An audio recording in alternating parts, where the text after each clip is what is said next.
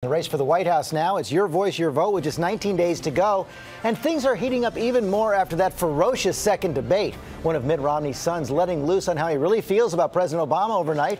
And ABC's David Muir is here with the details. Good morning, David. Hey, George. Good morning to you. The campaign telling me this morning that Romney's son Tagg was only joking about how frustrating this whole process could be for the family when he told a radio host that while watching that debate, he wanted to go down and take a swing at the president.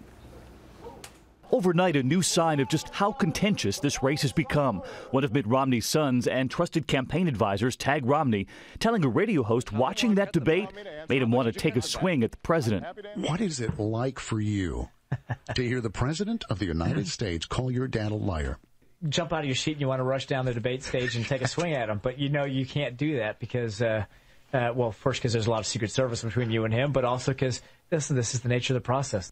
The comments come after a duel of sorts in that town hall debate. At times, the president and Mitt Romney standing just feet apart, talking over one another, each dismissing the other. Not true, Governor Romney. So how much did you cut him by? Not true.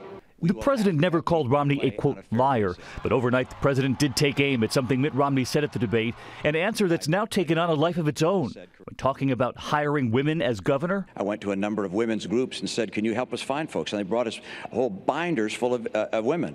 We don't have to order up some binders to find qualified, talented, driven young women.